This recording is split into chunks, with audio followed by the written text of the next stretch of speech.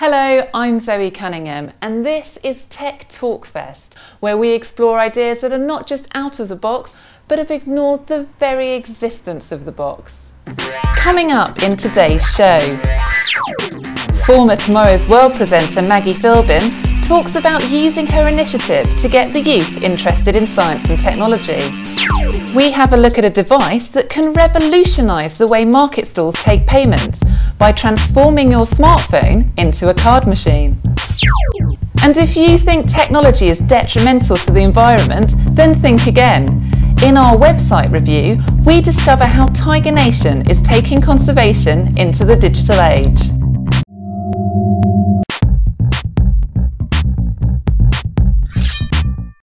I'm here at the Science Museum to talk with Maggie Philbin, who is a seasoned BBC science and technology broadcaster.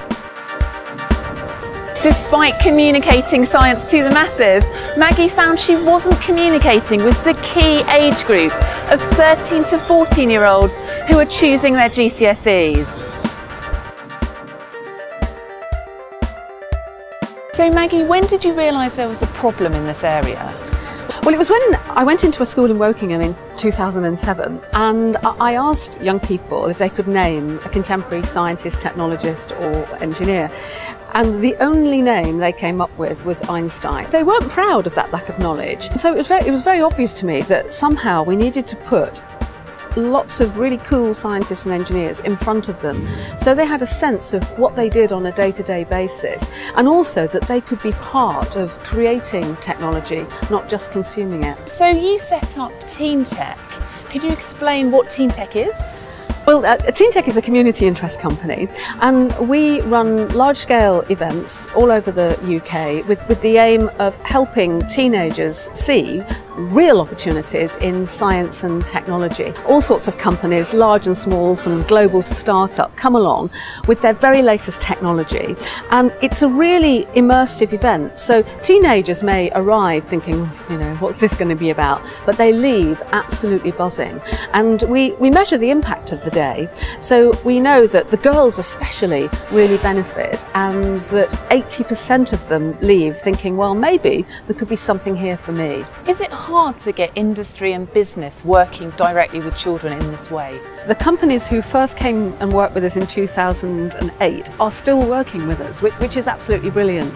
And then, if I'm absolutely honest, I would say it varies. That some organisations absolutely get it, and they also understand that to make a difference, they have to do something. It's not enough to think, oh, well, we'll leave it to, or someone else will. I mean, that's why I decided I had to do something as opposed to talk about it, which is what I'd done for years. We're always looking for more people, and not necessarily big organisations, because small companies who may only be able to come along to a couple of events make a real difference, because that's about showing young people you don't have to work for a massive company to have a really good career in science and technology. What are some of the coolest things that you've been able to exhibit at Teen Tech?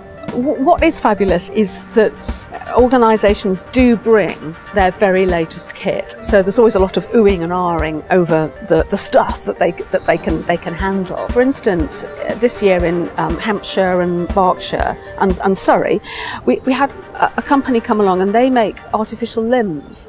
And so they brought an athlete along and the students fitted his leg. And so that was a really interesting experience, because many young people think about medicine as a career, but to see how engineering plays a real part in changing people's lives was an absolute eye-opener. We've got some shots now that are going to show you just how wow Teen Tech is.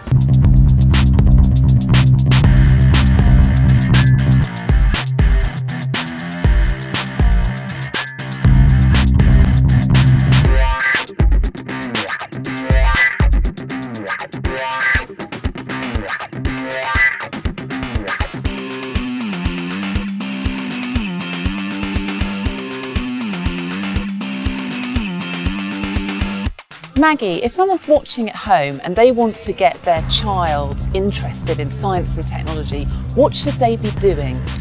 I think the first thing they have to do is to drop their own preconceptions, because everybody has rather fixed ideas depending on your own experience, and I count myself in this. My own daughter says that I didn't give her a very good sort of vision of what it might be to be an engineer, for instance, except that what you know is going to be out of date, even if you work in science and technology, and then help your son or daughter to research it. I think once you start to realise how huge the opportunities are, you realise how important it is that they've got the right subjects and the right skills behind them.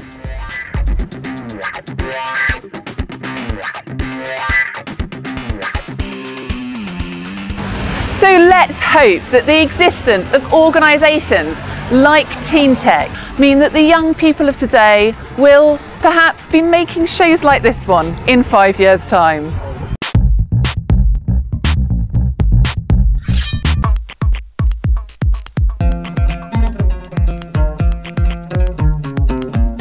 So this is the first time I use this thing, yeah? So decline. £5, please.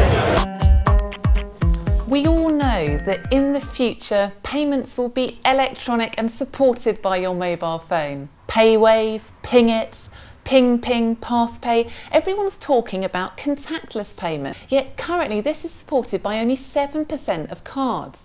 If you're not one of the lucky ones who's already got a card, then not only can you not wave and go, but because of demand you can't even request a card from your bank. Now imagine that you're a small business owner who runs a market stall. A traditional card system is completely out of your budget, but yet the punters aren't carrying cash anymore. Swedish company iZettle have come up with the solution. You might not believe it, but this tiny piece of plastic plugged into your iPhone or Samsung can completely replace a traditional card system. Once you've got an account with iZettle, you can simply log in on your phone and then configure the payments that you want to take. So if I'm selling hand embroidered t-shirts, I can simply enter £20, description, hand embroidered t-shirt. Then just plug your card in and away you go. If you're a regular trader, you can also log into the iZettle website where you can configure regular products and also to keep track of all that money coming in. We went to a special Silicon Drinkabout event where all of the vendors were using iZettle to find out what you think. I think iZettle have very quickly demonstrated by this evening that you can turn a phone into a cash receiving article in a day. So I turned up here and totally run out of cash after going out with the guys to work. He's very hungry without the iZettle at this time. I think iZettle is a great idea. I mean, I'm surprised that no one before iZettle came up with this idea because it's really simple, it works really simply, but we haven't had that many people who want to pay by card. To be honest, I don't think we'll make more money. We'll probably gain an extra customer or two if we have the advantage of other traders of taking the card.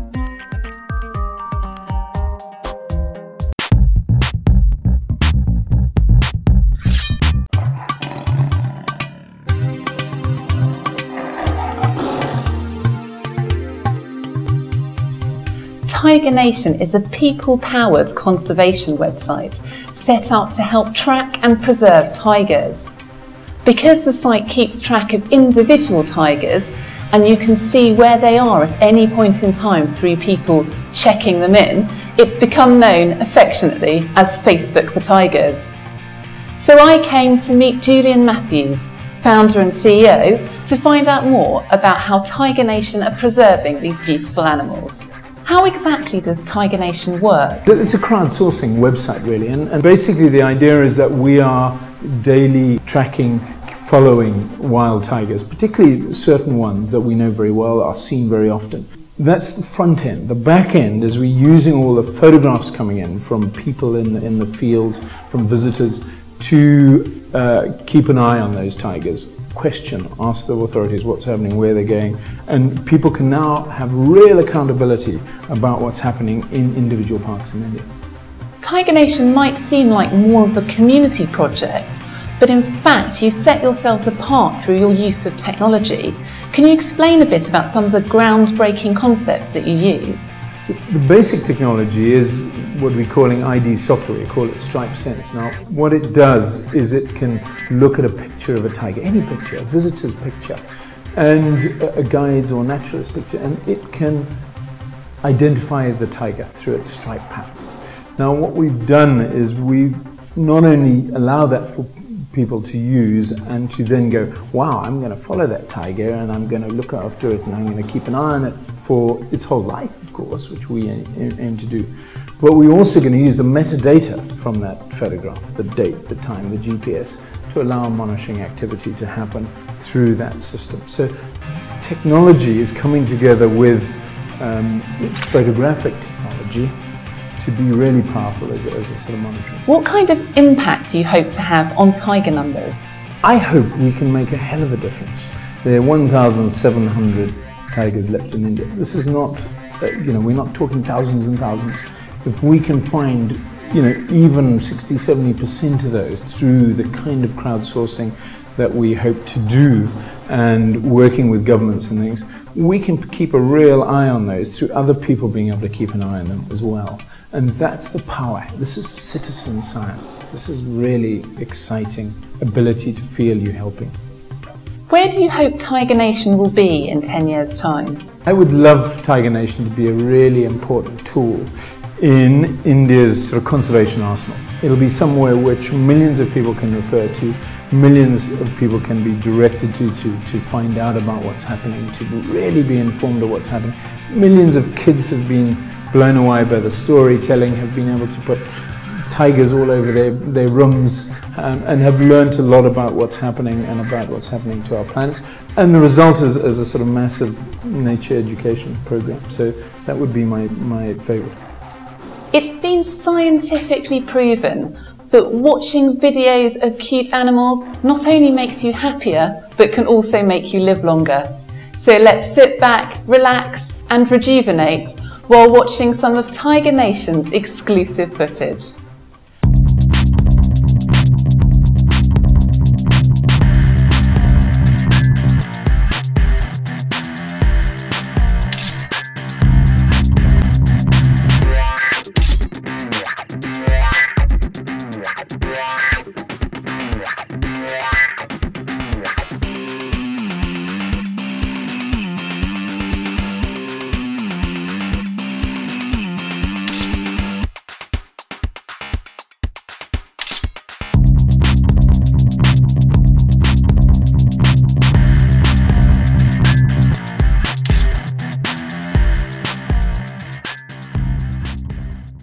That's it from us. The future's here.